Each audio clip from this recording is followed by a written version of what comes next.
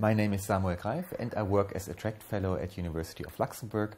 What we do here is now we build up a new research group on the assessment of transversal 21st century skills. Examples for 21st century skills are, for instance, problem solving, but also skills in communication and in collaborating with each other. Problem solving has been around in research for quite a while, but it was only with the advent of computers into assessment that we could develop problem solving tests that actually could, in a reliable and in a valid way, tell us whether people are good problem solvers or not. In fact, this recent development has led to the inclusion of a test of problem solving in the PISA 2012 studies. PISA, that is the Program for International Student Assessment, arguably the most important education large-scale assessment worldwide. Our contribution to the PISA study was the development of the framework for problem solving, the theoretical framework, and subsequently the development of the items that now run in the PISA tests. But our involvement in the PISA studies is not limited to PISA 2012.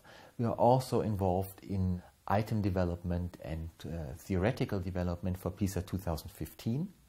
In PISA 2015, collaborative problem solving will be assessed, an extension of problem solving towards, well, doing that together with other people, doing it in teamwork. There were several aspects that actually, well, made it an easy decision for me to come here.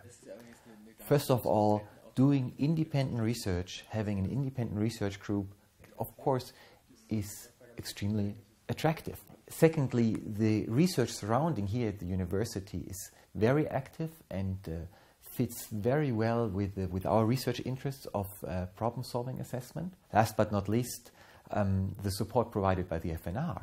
For instance, in terms of soft skill development, all Attract Fellows have a coach over the 5 years is something that, well, you hardly find anywhere else in research. I am Oliver Kunz, and my research project is called Aesthetical Figurations of the Political. And we are dealing with the connection of aesthetics and politics. How is politics perceived aesthetically? How is it performed aesthetically?